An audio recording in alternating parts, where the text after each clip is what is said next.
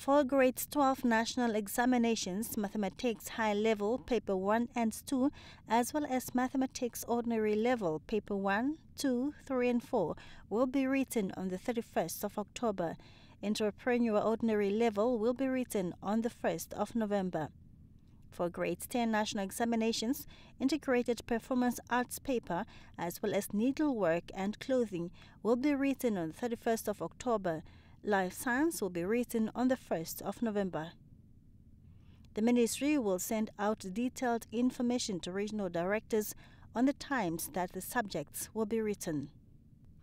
The Minister of Education, Arts and Culture, Katrina Hansi-Himara, called on all teachers who are appointed as invigilators of the national examinations for grades 10 and 12, as well as all teachers and other staff members who did not report to their duty stations on the 13th and 14th of October to do so.